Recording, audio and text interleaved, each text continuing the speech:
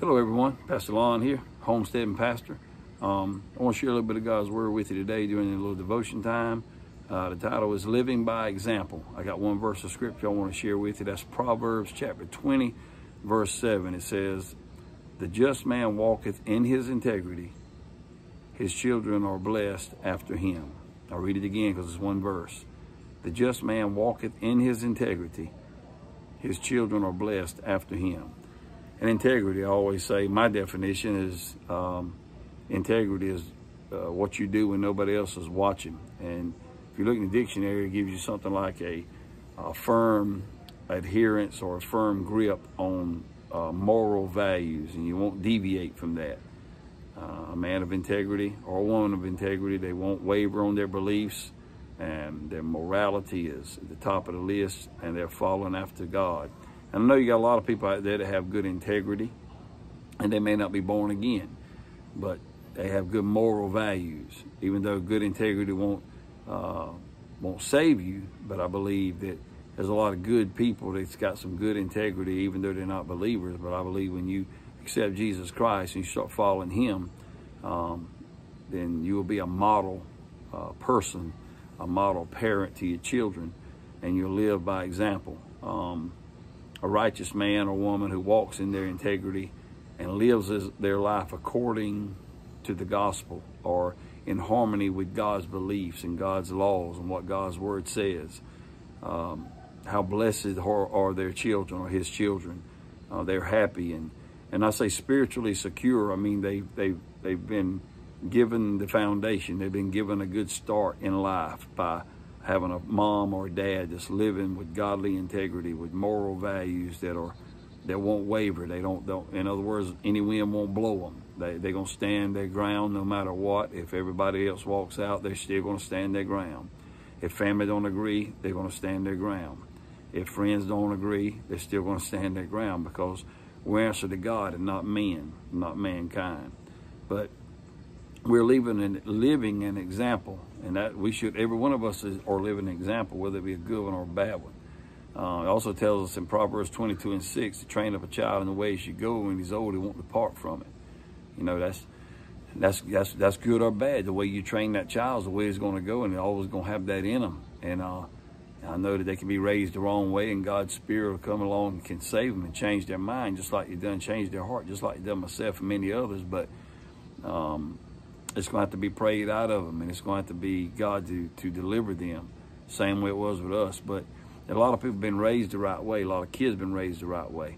And if the kids have been raised the right way, they should count that a blessing that their parents lived a godly example before them to get them started on the right foot. They train them up the right way. And even when they get old and may go astray, go a different way, what it means by that, they won't depart from it. It'll always be in their mind. It'll always be in their heart. They always remember what mom and dad or grandparent that lived with godly integrity and lived a godly example and lived an example before them. They may not disagree. They may disagree with it when they're younger, but when they get older, they'll say, you know what? Mom knew what she was talking about. Dad knew what he was talking about. Grandparent, grandma, and grandpa knew what they were talking about. How many times have I said this, and probably a lot of people on here, I wish I would have known then what I know now. And if I'd have known then what I know now, I would have done a lot of things different in my early years of my life, especially of my adult life. I would have changed my direction quicker than I did when God was tugging at my heart. But living by example, and we just need to do that. And Peter, he tells over in 1 Peter 5:3, you can read that chapter 5. He talks about how the pastors of the flock are supposed to lead by example and live their life, set a godly example, but live by an example for your flock to follow. Well, it's no different with our children, our families, our spouses, our friends, our co-workers.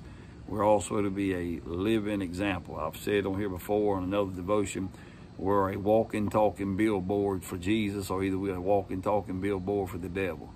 I choose to have my Jesus on display as much as I possibly can. So just want to share a little bit of God's word with you today. I hope it's a blessing unto you. And again, Proverbs 20:7, the just man walketh in his integrity. His children are blessed after him. If you lead by example and walk in godly integrity your children will be blessed behind you. And that's what we got to do, y'all. We got to pass it on to the next generation. And I'll assure you that every family is not doing this. We need to pray that more will start following Christ and more will live a godly example before their children. I may not be the best baseball player. I'm not a race car driver, even though my wife thinks I could be at times. With my driving, I'm not a professional football player or any other sports, and I'm not kicking that. But I tell you what, I'm a man that fears God. I reverence God, and I teach my children to reverence God and fear God and respect others, and most importantly, respect God. And I think if I can give them that, I can give them more than fortune and fame could buy them, or more than being a professional athlete could give them, because those finances and the monetary things are going to pass away. It won't be with you forever. But the morality, the godly integrity, what we give them from God's word and by our life example. We got to not only talk it, we got to walk it. That'll stick with them forever. And I would rather give my children that than I would to give them monetary gain. So love and appreciate you, and live by example. If you're not living by example, I pray that God will change your heart, change your mind, put you on the right path, because your children are dependent on you. Your spouse is dependent on you, and there are many other friends and family members that are dependent on you to live out a godly example, because you may be the only Bible that somebody ever reads. So let's live right. Let's follow Christ. He set an example for us to follow. We need to follow his footsteps and train up our children the way they should go when the older won't depart from it. Amen. Let's pray. Father, we thank you for another day. We thank you for this opportunity to share the gospel. I thank you, Lord, for being a living example. If you sent your son to be a living example for us on this earth, to teach us how to love one another, how to respect one another, how to give unto others, do unto others we'd have them do unto us, and give, even when it hurts, oh God, to give from the heart. And be a cheerful giver. And that's not just with money, that's with our love, with our time, with a helping hand or hand up, whatever it may be. Help us to do the right thing in life and be a living example. There's enough negativity in the world today and enough negative examples. We need some positive examples that's following Christ and walking in their integrity. And Father, I just pray for the lost to be saved, the sick to be healed, and your hand of protection upon us all. And Father, we'll be careful to praise you and thank you for all you do. In Jesus' name, amen. Love and appreciate you. And until next time, remember, Jesus Christ loves you, and Jesus Christ is the answer for any and everything we're dealing with in life. Hope you all have a wonderful rest of the day. Bye-bye.